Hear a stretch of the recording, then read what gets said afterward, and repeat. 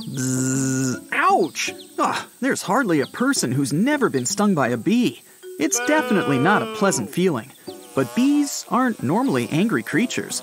You probably just scared the little guy. These insects are super important for pollination. Their existence is one of the main reasons why our plants keep growing. Bees only sting when they feel threatened.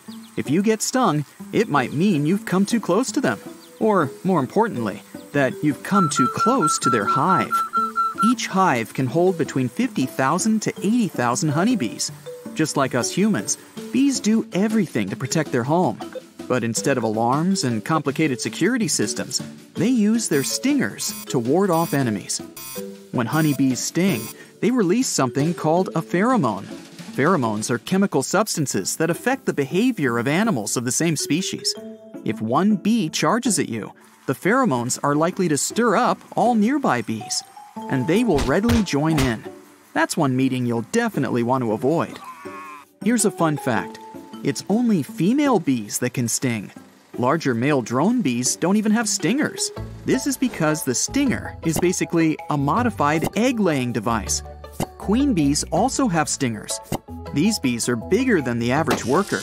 The queen has an average size of just under 1 inch. It's about twice the size of your regular worker bee. Because of its large size, many people think that the queen bee's sting hurts the most. So let's dive into it.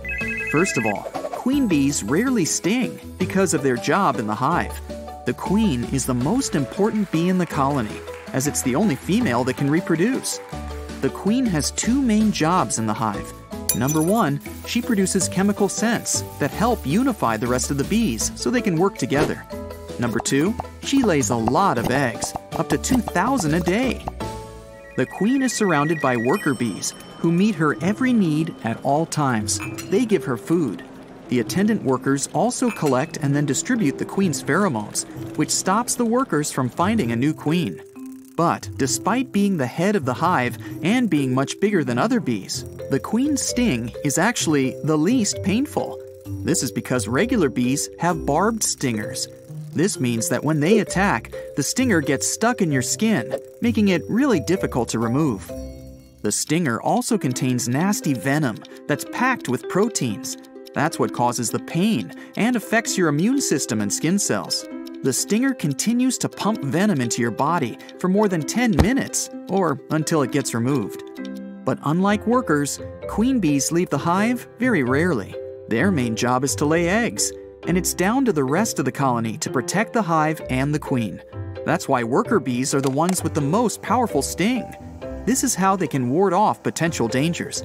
The only reason the queen would really need to defend herself is against rival queens. Because of this, the queen has no need to develop a nasty stinger. Hers is instead a lot smoother. This means that the barbs don't get stuck in your skin, which can be mega uncomfortable. While this might sound good, it does come with a bit of bad news. Because of the smoothness of its stinger, the queen can jab you multiple times.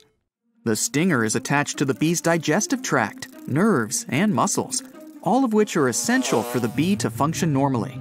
When workers sting, they're unable to pull their stinger out because of the barbs, and when they try to get free, it doesn't end well for them. But the queen's stinger doesn't get stuck. That's why the bee doesn't feel any negative consequences. And still, she'll basically only sting you if she doesn't have one of her bodyguards nearby, which is highly unlikely. So what's the worst place to be stung by a bee? A man called Michael Smith decided to find out. He got stung on 25 different body parts and rated each prick on a pain scale between 1 and 10. He found out that the most tender area was the nostrils, scoring a 9 out of 10, followed by the upper lip, which he estimated as an 8.7. The 3 least painful locations were the skull, middle toe tip, and upper arm. All of these scored a 2.3. But moving back to the queen, how does a regular bee gain this title? The queen bee rarely needs replacing, as she can live for a whopping 5 years. At the same time, a worker bee born in the summer usually only survives for about 6 weeks. But if the queen passes away or moves to another hive, the colony needs to replace her. Doing this requires something called royal jelly. which nurse bees produce in their heads. They feed it to newly hatched honeybee larvae. It's basically a superfood that contains loads of useful stuff, including vitamin B, proteins, hormones, and sugars. After feeding baby bees for 3 days, workers select just a few larvae and continue giving them the royal jelly. The others will have a less nutritional diet. The royal jelly triggers new phases of development for these growing bees. And one of the most important is growing special organs they need to lay eggs. But people still don't fully understand how this process works. Some scientists say that it's not the royal jelly itself that causes a bee to turn into a queen. They think it's the exclusion of other natural plant-based chemicals from the queen's diet. But even though we aren't 100% sure how these special bees appear, we do know why there's just one queen in the end. When the first queen emerges, she searches for the other bees who've been fed the same royal jelly. And then she wipes out the competition. If several queens emerge at the same time, it's time to grab your popcorn. They'll Hunger Games it out in a dramatic fight until only one remains. And that's how bees get their queen. Other bees in the hive also have important jobs. These include foraging for food, tending to young larvae, and building a honeycomb. Drones, or male bees, have one singular job. They mate with the queen. And when they're not trying to mate, they eat from honey reserves and do pretty much nothing. Female bees, or worker bees, do everything else. They keep the hive clean, take care of larvae, tend to the queen, store honey, build cells, forage, guard the nest, pollinate, and even feed male bees. Each bee knows exactly what job to do. That's because their specific hormones activate parts of their genetic makeup that tell them what needs to be done and when it needs to be done. Bees have 4 job phases in their lifetime. Phase 1 starts about 3 weeks after they get born. That's when they get to work cleaning the cells from which they've emerged. 3 days later, they enter Phase 2. In this phase, they're in charge of feeding other bees. This lasts for about a week. Then they enter Phase 3. They move further away from the hive center and become handy helpers. They build the honeycomb and guard the hive's entrance. This period also lasts for around a week. After that, they enter the 4th and final phase, the foraging stage. It's definitely the most dangerous part of our stripy friends' lives.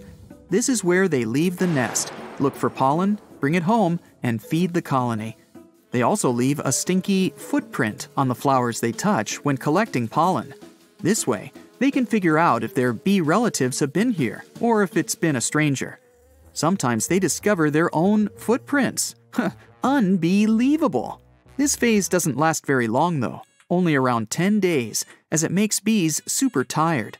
After such a short life where they work non-stop, worker bees then leave the hive to never return. At the same time, if a worker passes away inside the hive, special undertaker bees carry this bee out. But while bees' lives may be short, this pattern seems to be working out quite well for the species. After all, they've been around for over a whopping 130 million years, and counting.